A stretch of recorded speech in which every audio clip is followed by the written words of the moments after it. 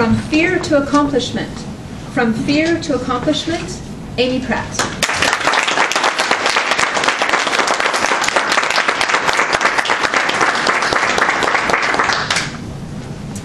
Have you ever felt hopeless?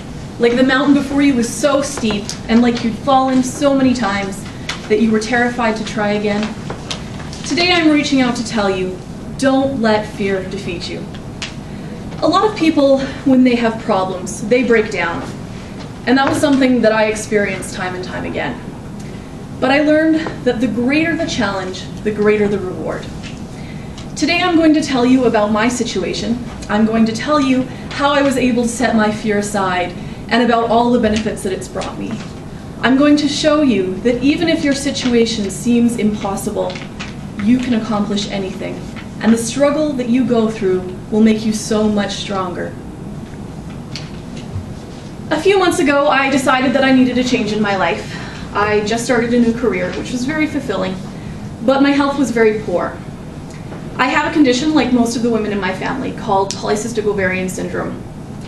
It's a condition where, among other things, your body doesn't process sugars properly, and it makes it very difficult to lose weight. And of course, the more you weigh, the more difficult it is to manage the disease, so it's kind of a vicious cycle. It often leads to diabetes, and it also makes it very difficult to have children. I had tried so many things to manage this condition. I worked with the best dietitian in the city. I took over-the-counter diet pills. I even tried prescription drugs that just made me nauseous every morning, and nothing worked. I tried so many things that I became afraid to tell people when I was trying something new. And I actually became afraid to try.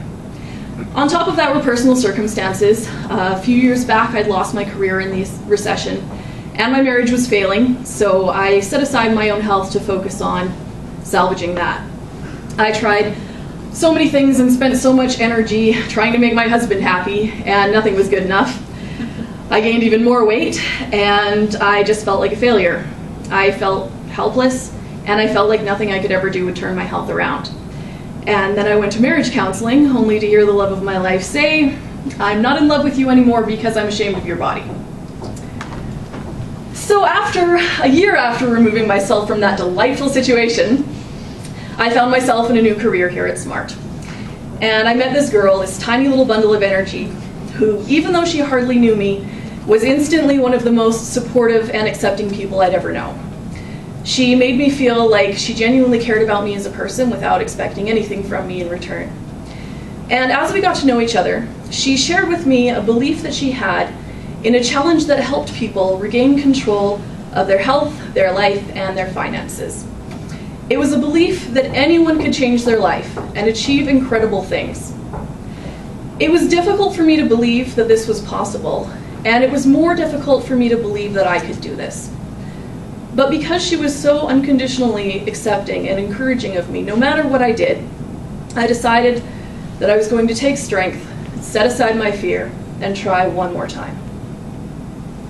And I realized that in the year since my marriage had ended, I'd surrounded myself with some pretty amazing people, with incredible friends who supported and loved me, and that even if I tried and failed, that love and support would still be there for me.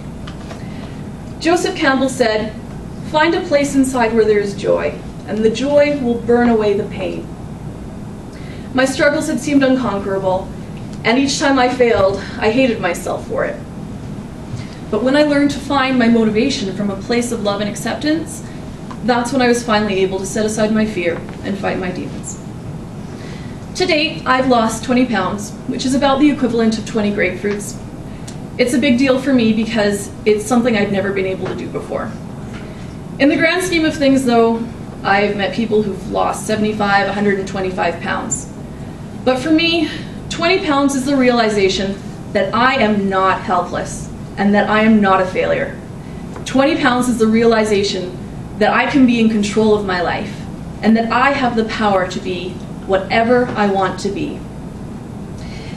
As I started making these positive changes in my life, I also realized that it was beginning to have an impact on the people around me. My friends saw what I accomplished, and they began to make positive choices in their own lives. My current wonderful boyfriend told me that I inspired him to go from a pack a day of cigarettes to nothing cold turkey. And a wonderful friend who was moved by me to start her own health challenge recently called to tell me that her efforts had cured her type 2 diabetes.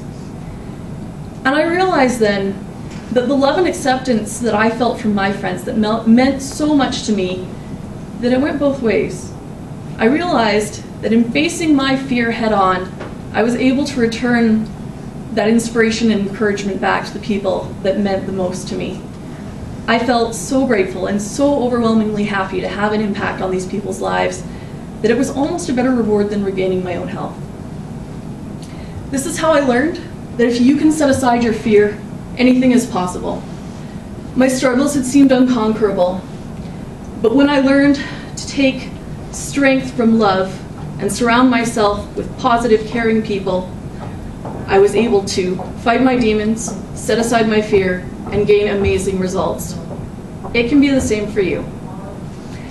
Even if your heart is heavy, even if you've failed again and again and it seems like you're not getting anywhere, don't let fear defeat you. Take strength from the people who love you and let beautiful, positive things lift and carry you when the burden is too heavy for you to shoulder alone. Believe in this and I promise you, you will accomplish anything. Madam Toastmaster.